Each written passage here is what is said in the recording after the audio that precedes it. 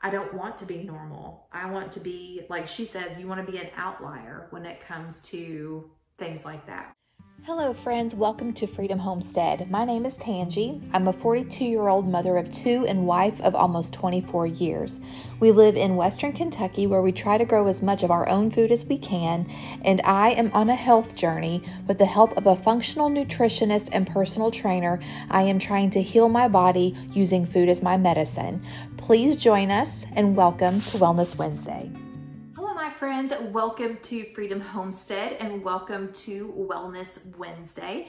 My name is Tangi, and Wellness Wednesday over the years for me has been a time where I check in with my Freedom Homestead family just to be accountable on my weight loss journey. And over the last couple of years, when I do Wellness Wednesday, it seems to change a little bit. My goals, as I learn things, my goals change. As new seasons of life happen, they change. And so this new season of Wellness Wednesday is definitely going to be a lot different than it has been in the past. If those are things that interest you, I invite you to hit subscribe. This is going to be different.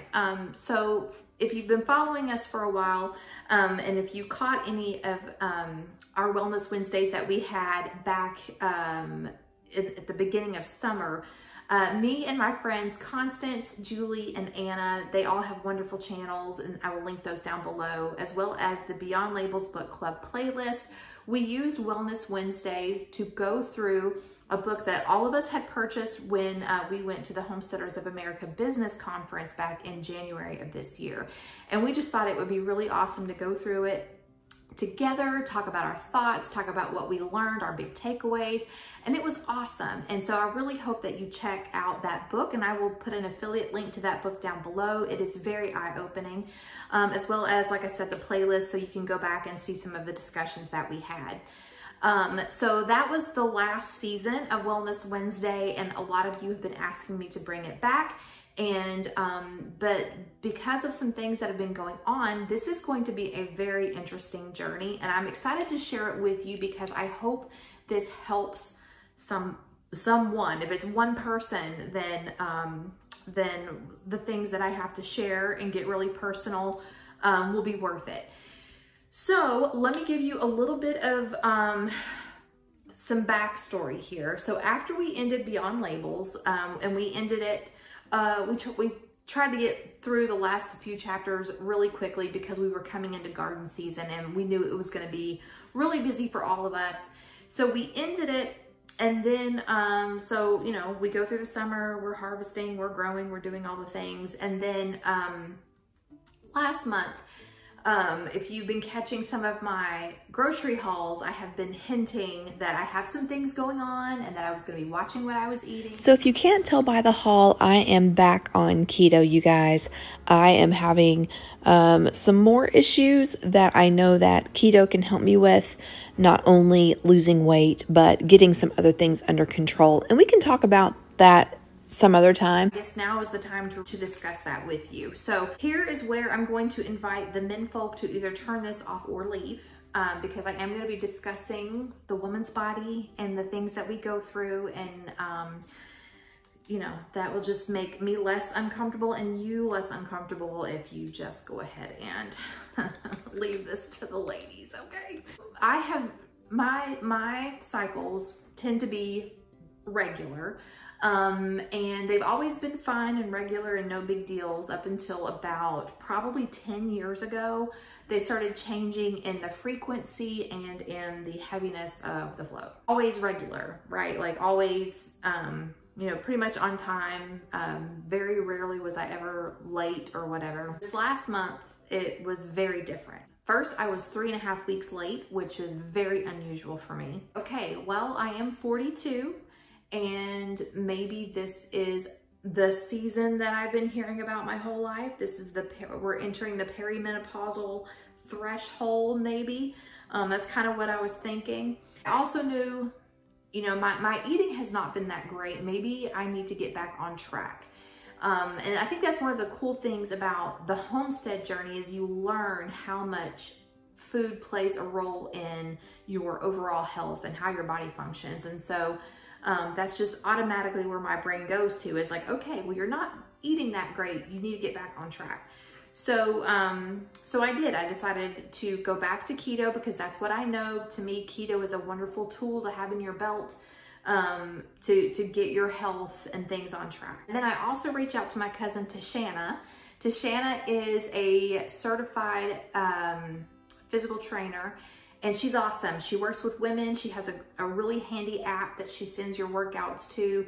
And I'm like, okay, lady, we need to get some things straightened out because I'm off balance somehow because I'm very late on my period, and that's just really weird. So she starts sending me workouts. I start tracking my food, and then the next thing you know, within less than a week, I start my period. So that's awesome. And then about the second day of my cycle, it is very uncomfortable. I'm having very uncomfortable cramps, and not just like where you normally have cramps, but I was having it in my back, in my side.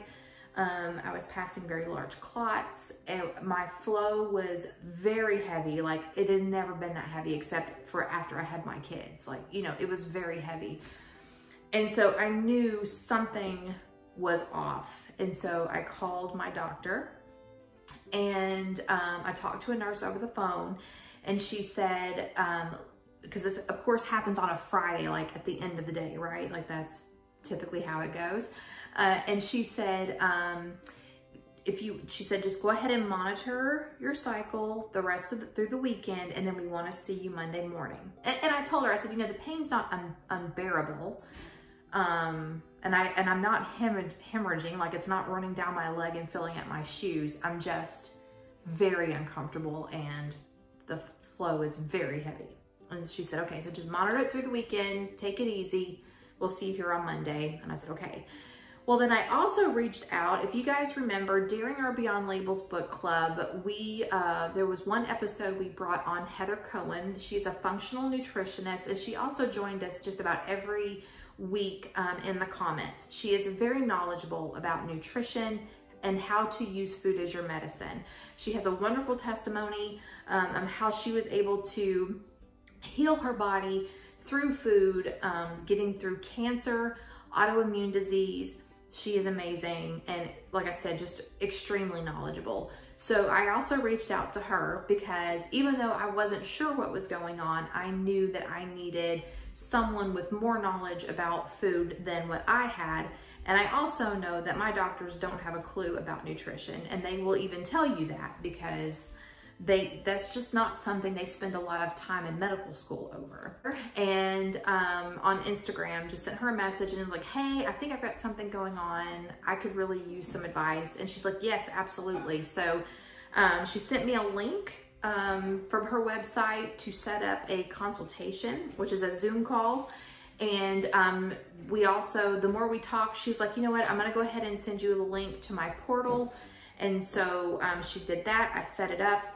We started exchanging information, and I started recording my food log in there. So that way she can see, you know, basically what I'm doing, and we can communicate in like all one place. It's really helpful. I really like it. So then Monday comes, and I go to my doctor. They run labs. They ask me some questions, and then they said, we would also like for you to go have an ultrasound done. So they set that up for me. I got the results back from my labs. The labs showed that I was anemic, which I tend to be anyway. But everything else on that they checked my thyroid, they checked my hormones, they checked all of these things, and everything was showing as normal, right? So I'm thinking, okay, that's a good thing. We'll talk more about that toward the end, but just keep that in mind. My labs said that I am normal. I sent all of that information over to Heather. She's looking at it. Okay, so moving on. Then I have my ultrasound, and my ultrasound revealed that I have cysts on both ovaries, and I have multiple fibroids in my uterus, which is not, that's not a life or death thing. It just, most women have them and they don't even know it until they become a problem. And so that's pretty much where I'm at right now, is that I have them. And it's funny because when they told me that I have them, I was not surprised at all about the fibroids. I was a little bit about the cysts, but I was like, that explains so much. Where I am right now as far as labs and all of that information is my doctors also wanted me to meet with an obstetrician gynecologist, and I had my appointment set, but I was not able to make that appointment because I had another cycle. And so I actually currently, as of today, as of right now, I need to call and reschedule that appointment. So now we have some insight as to what is going on.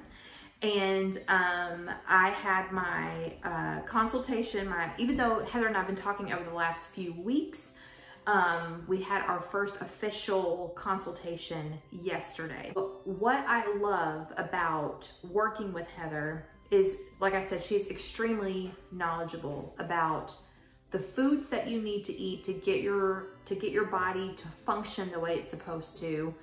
And which is, I think, why she's called a functional nutritionist. But the goal here, my goal, and the reason that I predominantly reached out to Heather was because I know that whatever it is that I have going on, it has to be addressed. And I do not want to take medication, and I do not want surgery. And so that is my goal working with her, is that we can take care of these issues without some sort of major intervention by the medical people. Where I'm at now, so I reached out to my cousin, I believe it was July 18th. So, and then that's also when I changed my diet, because I knew keto is a good thing. It's an anti-inflammatory way of eating. That is why I went to it. And I also know that it's good for your hormones, it's good for your thyroid, it's good for lots of different issues. And so that is why it's my go-to. So I started doing keto, I started exercising with my cousin, and then of course talking to Heather. And since then I have lost 16 pounds. So I just had another cycle and it was a lot more normal. I did have some discomfort on my sides and in my back, but it was nothing like it was last week. And I really feel like it's because I've lost the 16 pounds and I'm eating a lot better. My cousin has me doing yoga that are very beneficial for the things that I have going on, and they do add some relief. So it's just really, I feel like I'm on the right track as far as working out and my food. So yesterday I had my first official video consultation with Heather. We are going to be working together over the next few months, and she has given me permission to share this with you all, and her hope is the same, that you all will see how using food as your medicine is beneficial. My video consultation with Heather was awesome yesterday, and there's a couple of things that I wanted to tell you and share with you. One, so you'll know what I'm doing, and two, something that you can be on the lookout for yourself when you visit a doctor. Okay, so I mentioned that when I got my labs back, that most of my labs showed that I was normal. And so when I shared those labs with Heather, she was like, whoa, wait a minute. This lab is showing that you are deficient in this, you're deficient in this, you're deficient in this. These are the symptoms that you might be showing that you didn't realize were problems. This is what's good. This is what could happen if they're not addressed. This is how we're gonna know for sure. And this is what you need to be doing about it. And I'm just like, here, I'm thinking everything's normal, but they're clearly not normal. So she was showing that my liver function was low, but also my B vitamins were very, very deficient, as well as my, of course, my iron, but also my iodine levels were very low.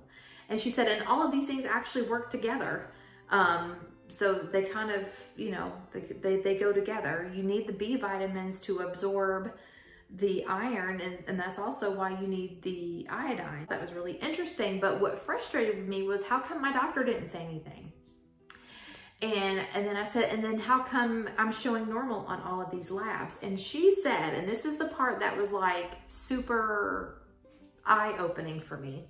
She said, whenever your doctor takes labs, it is not an individualized analysis. It is comparing you to people of your age and gender that live in your area. So when your doctor or when your labs are showing that you are normal, they are comparing you to women your age that live in your area. These are not necessarily healthy people that you're being compared to. So you don't want to be normal on your labs. You actually want to be abnormal. You want to be the outlier. You want your numbers to be better than everybody else's. She actually showed me, she was able to run my lab numbers, showing what really is optimal, where I should be, where I would be functioning at an optimal level, not compared to women that live in my area that are overweight, smoke, drink, have diseases, and eat a crappy diet. That was just really, really eye-opening. I had no idea that that is what, whenever you get your labs back and it shows normal, I had no idea that that's what that meant. I don't want to be normal. I want to be, like she says, you want to be an outlier when it comes to things like that. That's what really frustrated me. I don't want to be compared to everybody else. I want to be healthy. I don't want to be compared to my unhealthy neighbor. I want to be healthy for me. One of my concerns that I shared with her, again, if you guys follow my grocery budget, my grocery hauls, you know that right now we are really, really tightening the budget. Like a lot of you are. And I told her that, you know, I was concerned because we have to eat out of our pantry. I've got rice and beans and flour and all of these other things that are not considered low carb, or anything like that. And she said, that's totally fine. That's totally fine. So what she recommended is if I can be, you know, still keep it low carb, but not keto. She said, you don't have to be keto to be successful in this journey, necessarily. Some people might have to with whatever they're going on, and we'll keep a tab on it. I'm gonna keep logs of what I'm eating, how I'm feeling. That's gonna be huge. So that's one thing that I think that she would also recommend, no matter what your journey is, if you're trying to just lose weight, if you're trying to figure out what foods mess with you or how you feel, just keep a log. Keep up with what you're eating, when you're eating it, how you're feeling before you eat it and after you eat it. So that's what I'm gonna be doing going forward for a while, just to make sure that the foods that I eat aren't making me feel worse or exaggerating my symptoms. We're looking for things that are anti-inflammatory, that are insulin stabilizing, and also hormone balancing. So right now my diet is going to be consisting of healthy meats, fats, vegetables, mostly cruciferous vegetables. And she said that if I have carbs, that they need to be an accent to the meal. So not overwhelmingly, like not a big plate of spaghetti, you know, but if I have some kind of pasta or rice or sourdough bread or something of that nature, that it again is an accent to the meal, and I actually eat it last. Because and I know I'm gonna mess this up how she said it, but basically there is something to eating your fats and your proteins before you eat your carbs. It helps with your blood sugar not spiking as much, I believe. And so that is what I'm going to be implementing. Also, she gave me the green light to whatever carbs I eat, if I eat them prepared in a way that is recommended by the Weston A. Price Foundation, soaking, fermenting, sprouting, that doing all of those things help to stable your blood sugar or your insulin level. And so that is what we're going to be focusing on. All right, so where I'm at right now is, or my prescription, my true health care, not sick care, my health care is to continue with the gentle movements that my cousin has me doing. And I will also put her link down below. She works with women and she is awesome. She's wonderful. She has a handy app she sends your workouts to. It connects to MyFitnessPal. It connects to your Apple Watch. And then, so it's really cool that you can keep up with everything in one place with her. So that's what I'm doing for the fitness part. For the eating part, keeping it mostly low carb / Weston A. Price / Nourishing Traditions, whatever you want to call it, staying in that realm, but focusing on healthy fats, healthy proteins, lots of cruciferous vegetables, and healthy carbs. And if it's a grain or a legume, making sure that it's properly prepared. So I'll be checking with you guys hopefully every Wednesday. I do ask for grace because we're still in a busy season. If I don't get a video up on Wednesday, I will try to get it to you at some point in the week. But also right now, as far as education goes, I'm going to be digging back into Beyond Labels. I'm going to kind of be skimming through it to get a refresher on it, as well as the Nourishing Traditions book, just because I want to be healthy. I want my family to be healthy, and I don't want to be normal. I don't want to be normal. That's probably going to be the title of my Wellness Wednesday. I don't want to be normal. I don't want my family to be normal. I want us to be optimally healthy. And we can achieve that through eating nourishing foods and exercise and educating ourselves on what the numbers mean, what questions to ask, and where to go for that kind of help. So anyway, it's a new season of Wellness Wednesday. We're getting older, y'all. We're getting older. We're learning more. We're gonna do better. Let me know in the comments, have you ever treated your body with food? If you are interested in talking with Heather for yourself, she does offer a free consultation.